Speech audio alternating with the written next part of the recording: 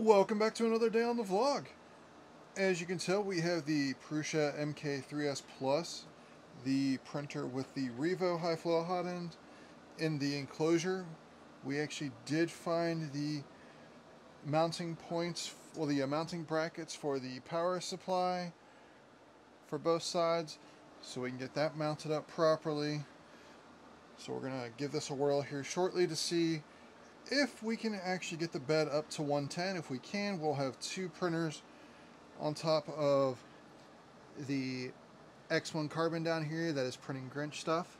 So hopefully we'll be good there. Over on the Elegoo Neptune 4 Max, we did have it dialed in pretty good yesterday, so we will start printing more on that out of PLA. One of the big things we have right now is, since we have Klipper on the Prusa MK3S Plus, we have a Raspberry Pi 4 board here, as you can tell, but no case. Can't really have it on there and powered on because it'll short out. So over here on the P1S, we are printing with ABS filament, and we're just printing off the bottom portion of a Pi 4 case. Alright, here we have the bottom section of a Pi 4 case. We actually cut off the standoffs because of the heatsink that goes in it. For what we're using it for, it'll be just fine. So what we're going to do is we're going to take some command strips. We're going to put one on each side and then put it back there where the tape's at, and connect all the cables up and see what happens. Okay, we now have the command strips on. We're just going to place it back here, make sure it connects real good, and then start plugging in cables.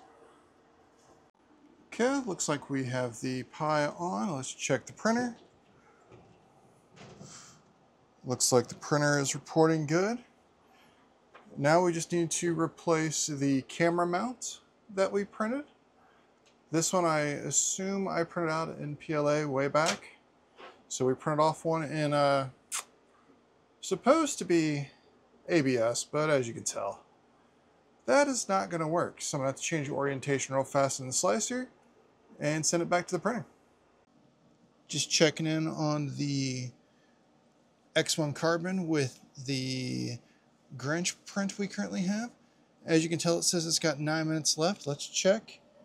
Something to do with the X1 Plus firmware is causing it to get weird readings, and we just missed it on the camera, but it said it had 2 hours and something left, not 8 minutes. So I'm not sure where it's getting these numbers from. Okay, back here over on the slicer. This is Orca slicer.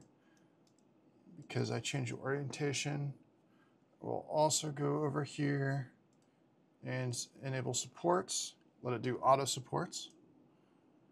Okay, so this should take 30-some, almost 40 minutes. So we will go ahead and send it to Bob the Builder.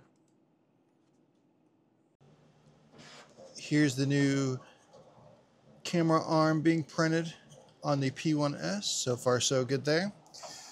And we are doing an initial bed temp on the MK3S Plus. So far it looks like we might actually get up to temp. So if that's the case, we'll have two printers able to print the Grinch parts, which will make this go a lot faster. Okay, looks like the benchy has completed.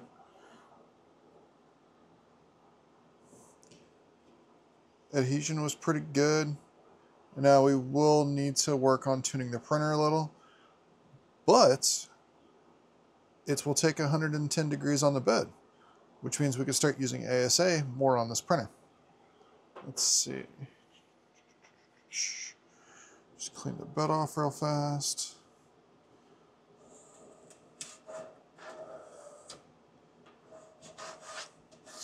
Okay.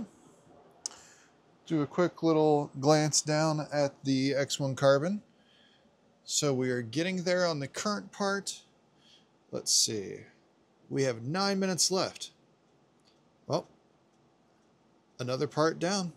We have just hit the halfway point on the Grinch. So hopefully by the end of the week, we will have all the parts printed. Okay. The Grinch part just finished. We will set this over here.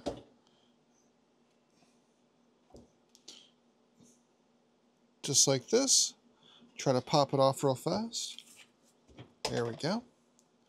Now, mind you, this build plate's chilling at 110 degrees Celsius because I am impatient and I'm not letting it cool down properly.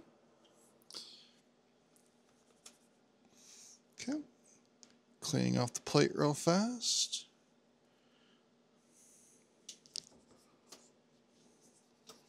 So we can get this plate back on and get the next part of the Grinch going.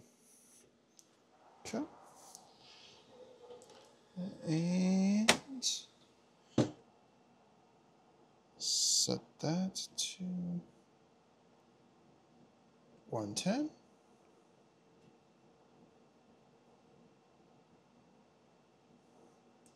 There we go. Here we have a quick update on the Grinch. So far, so good. Don't forget, if you like our content, like, subscribe, and stay tuned for more.